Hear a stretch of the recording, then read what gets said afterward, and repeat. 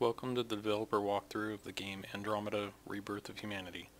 This video is a step-by-step walkthrough starting from immediately after creating a new corporation and viewing the intro. There's not a lot of hand-holding in this game, so after the intro you'll be immediately dropped into the sandbox universe, staring at your new home planet with the freedom to do pretty much anything you want with no restrictions.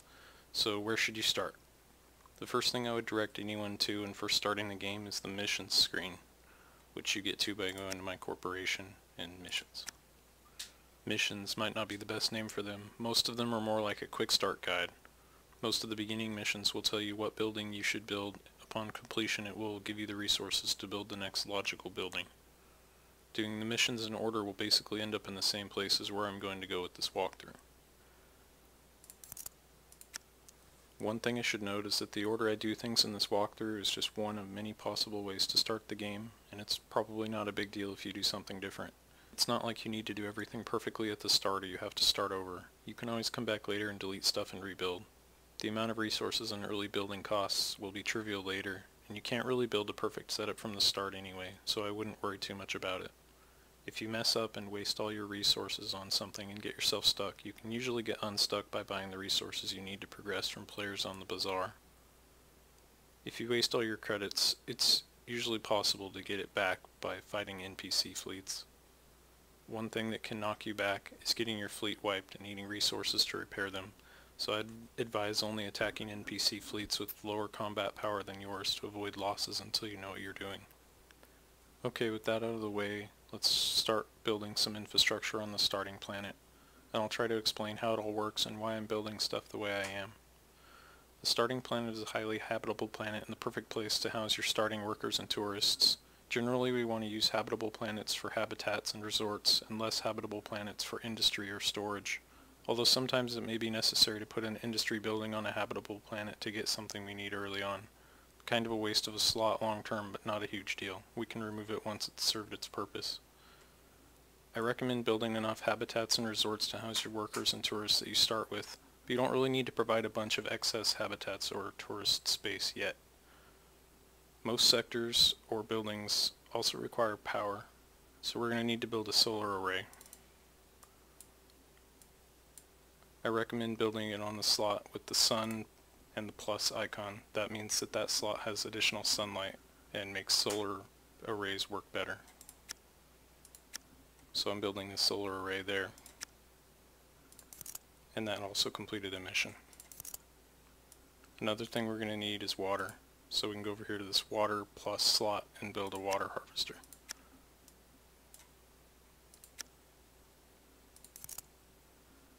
And now those are building. You'll notice on the planet stats panel on the right that there is a tracker for how much water and electricity the planet has. With water, each harvester adds 50,000 storage for water. Ideally, you just want to avoid the water and storage going down to zero, which would negatively affect standard of living, which is this value here, and may cause workers or tourists to begin to leave the planet. One water harvester should be enough for quite a while, so it shouldn't be a big issue. With electricity, the number on the left is how many megawatts of power the planet is using, and the number on the right is how many megawatts of power the planet is generating. If the number on the left is ever higher than the number on the right, buildings will begin to shut down from lack of power.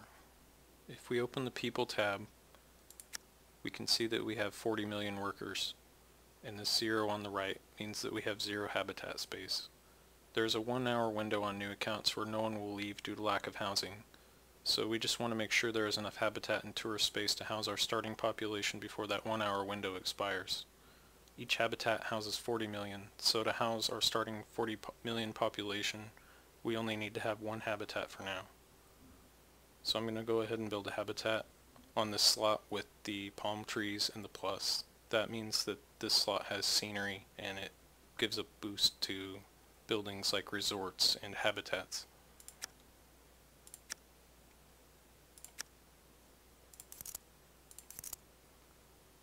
Since we have 60 million tourists, we will need to build 2 resorts to house those. So I'll build 2 resorts on slots with scenery just like I did with the habitats.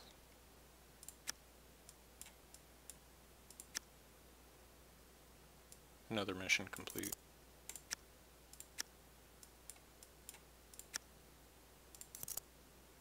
so those are building. If I go back to the planet stats screen, you'll notice that the electricity used has gone up. It's going up by 5 because of this habitat. Habitats and resorts don't draw a lot of electricity, so one solar array will be more than enough for quite a while on this planet. We now have our starting planet set up to support our workers and tourists that we started with indefinitely, and they shouldn't start leaving for any reason. When you have excess habitat and resort space available, and water and electricity provided, the worker and tourist populations should start to grow. But you don't really want to focus on growing your worker and tourist populations early on, and I'll explain why. Workers fill jobs and keep other sectors such as mines and resorts operating, and tourists generate revenue that goes straight towards military budget to pay for ships and land unit upkeep. Workers will cost wages even if they aren't working, so you only want as many as there are jobs to fill. You start with enough workers to run quite a few sectors, so we don't really need any more workers yet. Tourists don't actually generate any revenue, they just allow you to upkeep more ships, and the starting ships you get for free have free upkeep, so tourism shouldn't really be your focus early on either. Once you have habitats and resorts operating on your starter planet, the next focus early on should be expanding to a second planet and mining and refining metals, and getting as many industries passively producing resources as we can. To colonize a second planet in your starting system, we're going to need a fleet. To create a fleet, open the My Corp screen, go to Corp Assets, and down here at the bottom right there's a Create New Fleet button. You click that and enter a name.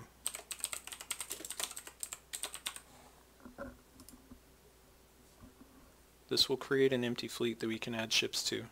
Open the fleet stats screen by clicking on the fleet that we just made, and click the Add button on one of the ship slots to add a ship to that slot.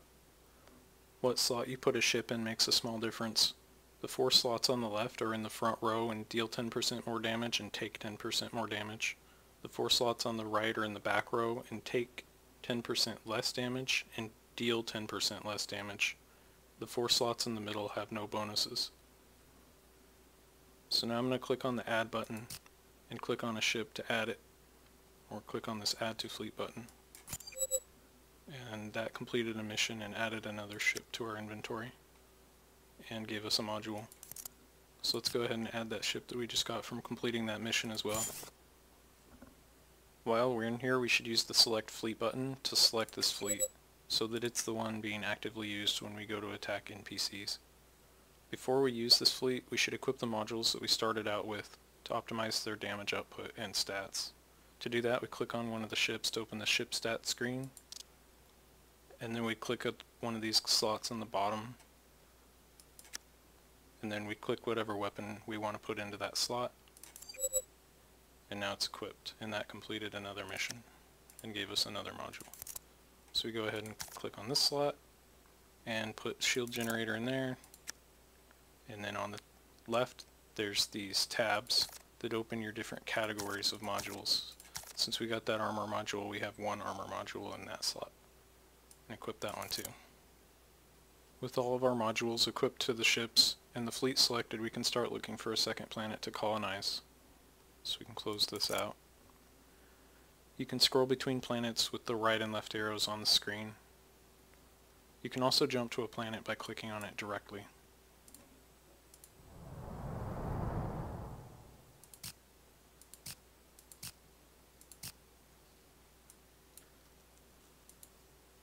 The other way to get around is to click on the zoom out button at the top right of the main screen to open the solar system view mode.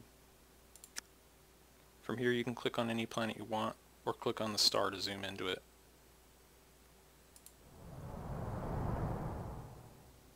The first planet I recommend colonizing is the pinkish emerald type planet. It isn't very habitable, but it has a lot of the low tier metals that we're going to need early on. There are usually always pirates or some other NPC fleet in orbit around every planet, so we'll have to clear those with our fleet before we can colonize the planet. Our fleet isn't quite strong enough to beat this fleet easily, so let's see if we can increase our fleet strength a little bit. We can view our fleet that we have selected by clicking this magnifying glass icon at the top. we got another ship from completing one of the missions, so let's add that to the slot in the back, since it's a frigate, and frigates are the tanks of this game. And let's also remove these defensive modules from this ship, and put them on this ship. And that'll make it tank a little better.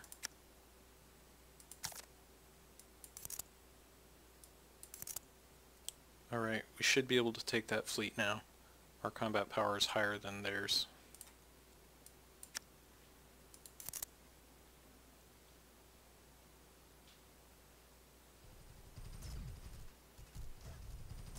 Now that the NPC fleet is out of the way, we can put our fleet in orbit and colonize this planet. It needs a name. Let's use the random number generator name. And that uses one of our colony ships to colonize the planet. And it also completes another mission.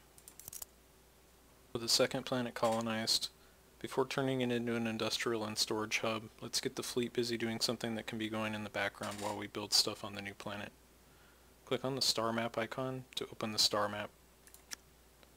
Before we jump to another star, we need to fuel the fleet with antimatter, which I guess I already did, but you click this blue nozzle at the bottom to refuel it. The star with the teal wormhole on the star map is the entry point star that we can jump to from anywhere, including our starter system. We want to get our fleet exploring the star with the teal wormhole, either by double clicking on it or clicking on it to select it and then clicking the jump fleet button. And that'll get our fleet exploring that star. It takes a little bit, so that's why we're going to have that going while we do this on our planet. With the second planet selected, we're going to add some industry buildings. Let's start with a mine and get it mining iron ore. Before building a mine or any other building that extracts resources from the planet, we're going to want to pick a planet slot that has resources available to mine. Oh, exploration is complete. In this case, we want iron ore. You can view the resources on a planet slot by clicking the little magnifying glass icon above the building slot. And that'll show you how many resources this slot has.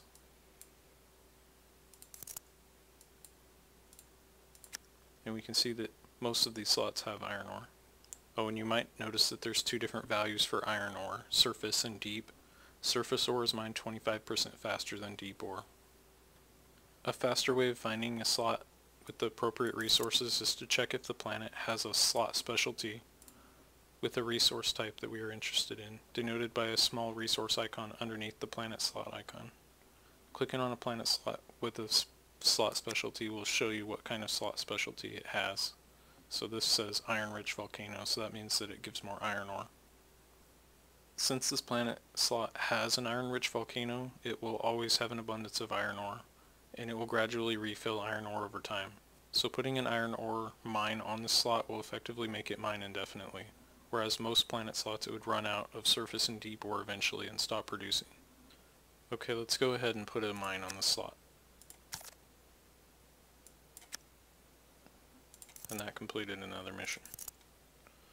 This mine's also going to need power, but industry buildings don't usually need water, with a few exceptions. So let's see if we have a solar. Yes, we do have a solar bonus slot on this one, so this one has extreme sunlight slot specialty, so we'll go ahead and put a solar panel on this one. And we're also going to need a refinery. So let's find a slot that does not have one of these ore specialties, since the refinery would not benefit from that at all, and put a refinery on it.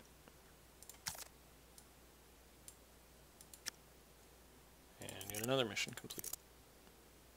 Another thing that we're going to want at some point is storage. So let's go ahead and put one of those down. It shouldn't actually be an issue yet, but if we hit the storage limit, our buildings will stop producing resources, so we really don't want that to happen. Let me show you where storage is. So if you click on the storage button on the main screen, it brings up this, and this is where your storage used is shown. We're using 15,063 out of 40,000, so we have quite a bit of space left. Okay, so now that these buildings are done, the mine, the refinery, and the solar array, you can see that we're producing steel bars, 7.6 per minute. And if you click on the mine, you see down here at the bottom it'll show you how many ores there are left on this slot. So there's 6,926. So if you click on this, it'll actually show you what ores of every type are on this slot. And you can scroll down and there's more. But some ore you need to have diamond drill unlocked, which is this right here. But we're just going to leave this one on iron ore. If we open up our storage now, we should also see that our steel bars are going up slowly. And these will also continue to go up even if you're logged out. Offline income works for 2 hours offline. One thing that's important to keep in mind is that storage is global. So when a mine on this planet mines iron ore, it adds it to our global storage, which is available anywhere in the universe. So we could just as easily refine all of this ore that we're mining on this planet on any other planet, and it would be just as fast. Let's add a few more mines and refineries to this planet. Every planet gets 12 slots on the ground, plus 6 slots of orbital buildings. So you don't really have a ton of slots to work with on each planet. It's really set up so that it doesn't take forever to set up each planet, because you can lose planets during PvP.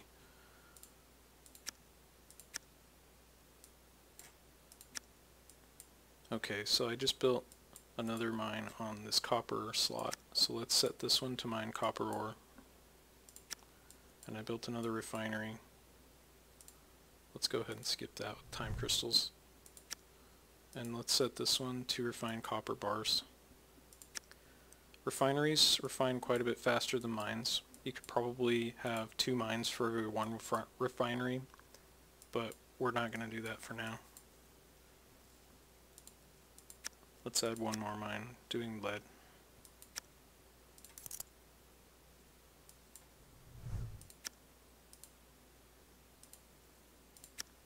We could also change these to anything else. We don't have to use what the slot specialty is. That's just what would be ideal for them to be set to.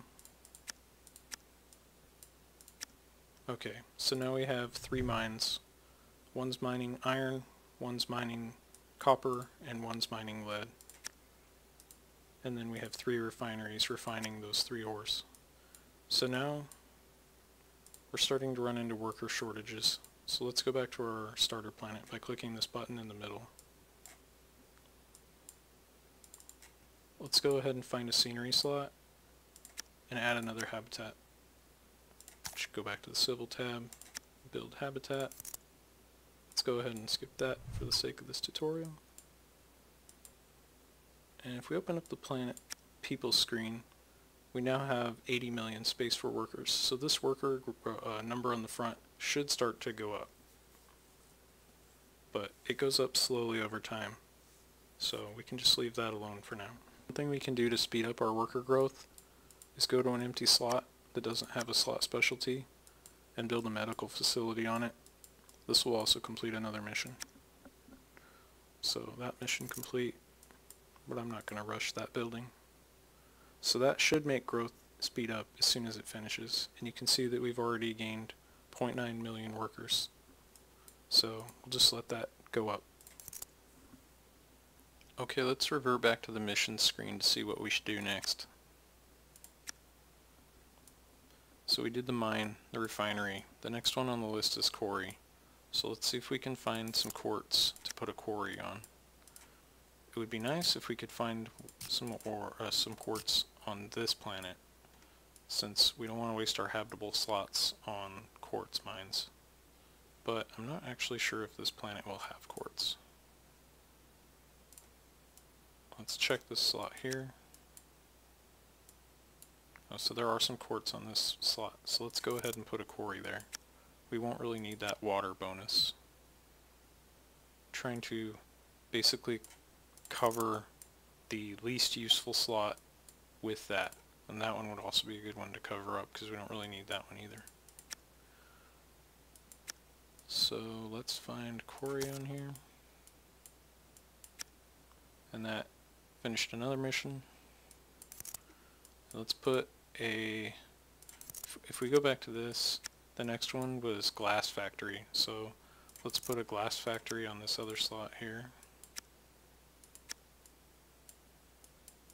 And basically we just want to get production of as many resources as we can. So that gave us another mission complete and gave us a module. Getting kind of low on slots here. We have this slot and this slot that has a slot blocker on it. So I guess I should probably explain slot blockers. So these are like natural phenomena that keep you from using this slot, and they cost a small amount of resources to get rid of. So like that costs 200 tungsten. Our starter planet probably has some too. Let me find that. So this one has this dinosaur. So you gotta use 200 meat to free up this slot so you can build on it. That's what those are. To get rid of it, you just click the demolish button. We can try and go ahead and do that. So 200 meat deducted to feed the hungry dinosaurs so they stop eating people. This plan is perfectly sound, I assure you.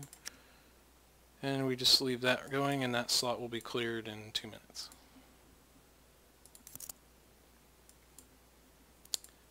Let's look back at the mission screen again. So next is algae farm and biomass printer on the mission screen. So for that we're going to need a planet with water. It might be a good idea to colonize a third planet here. Let's check what our fleet's looking like. Oh, we got a bunch of colony ships. Let's put all those colony ships in the back row. Well, we're not in the right solar system. Okay, now it's in the right solar system.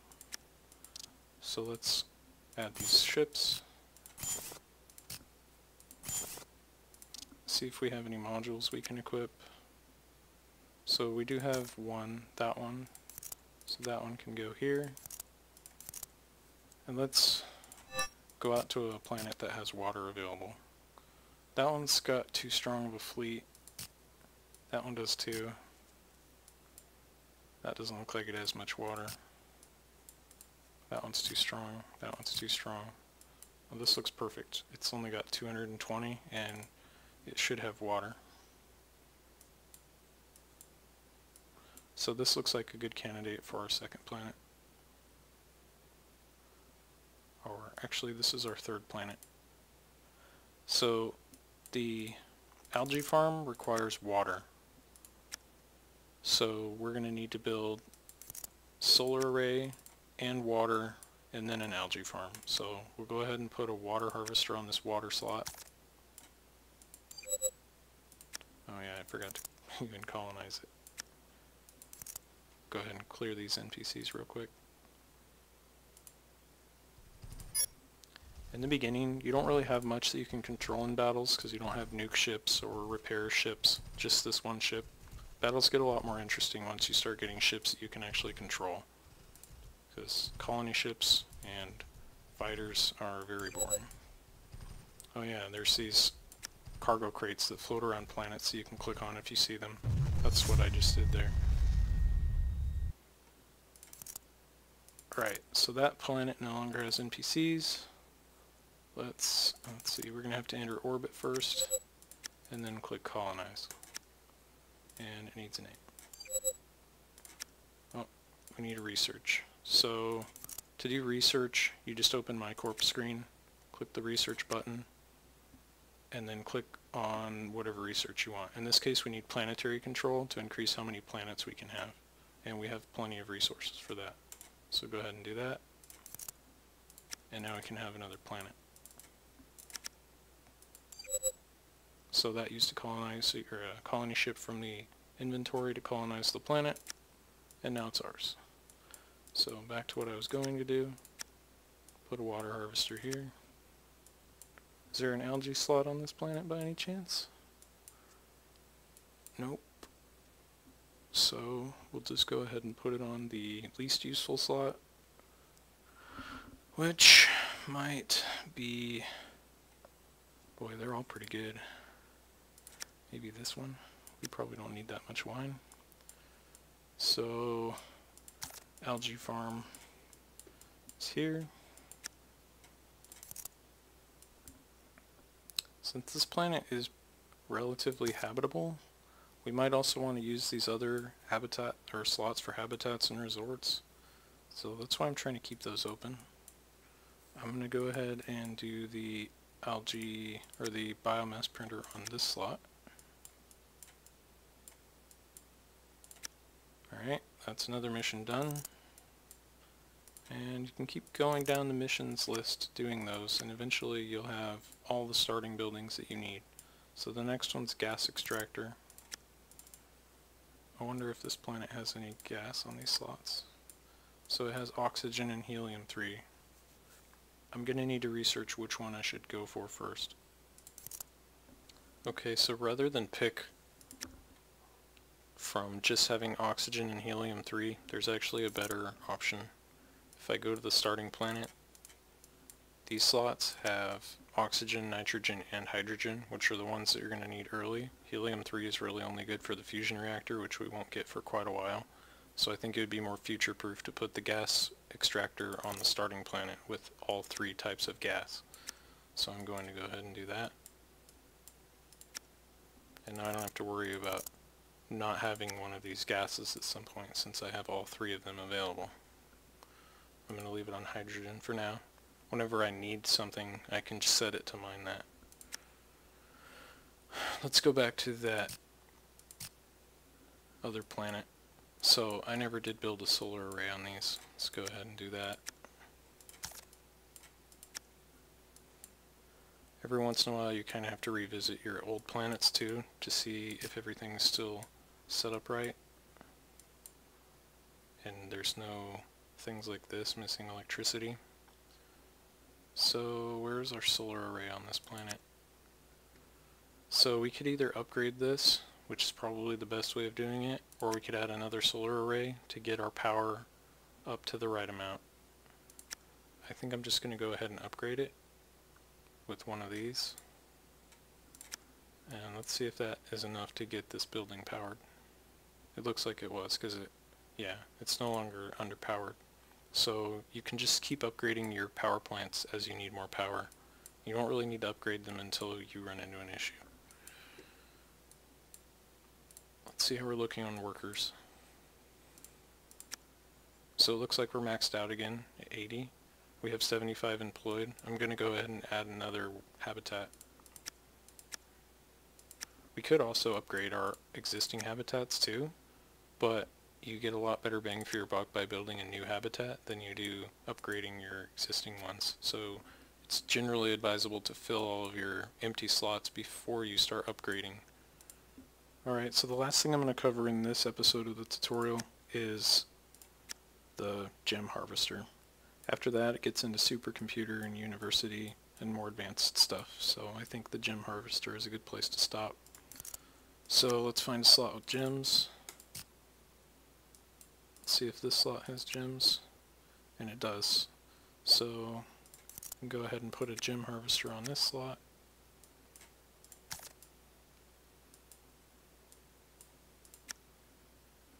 And that mission complete. Go ahead and skip that.